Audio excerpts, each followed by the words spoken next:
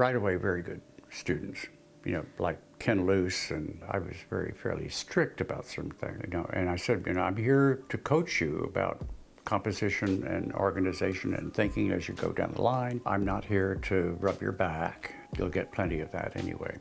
I see a change in the students, and I see a change in what is seen and what is valued. It seems less in the area of a private and philosophical point having to do with a larger picture, an observer, say someone like Albert Peckham, writer. You know, when you look at writers' paintings, you could, oh my God,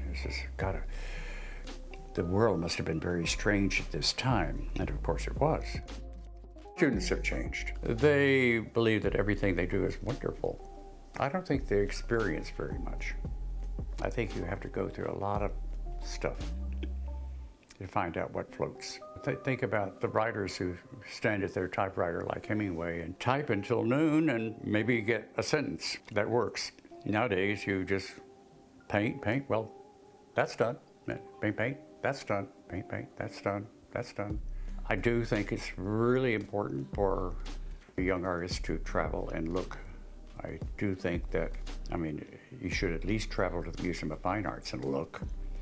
And my first advice is always to go in there without your telephone and look at the paintings. Don't look at the label. Look at the paintings.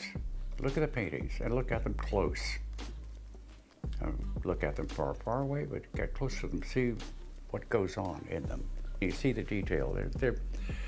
Mondrian's paintings are thrilling if you get close to them. There is just this held breath quality to the variations in the tonalities that's so extraordinary. That led him to the final great paintings, like Broadway Boogie Woogie.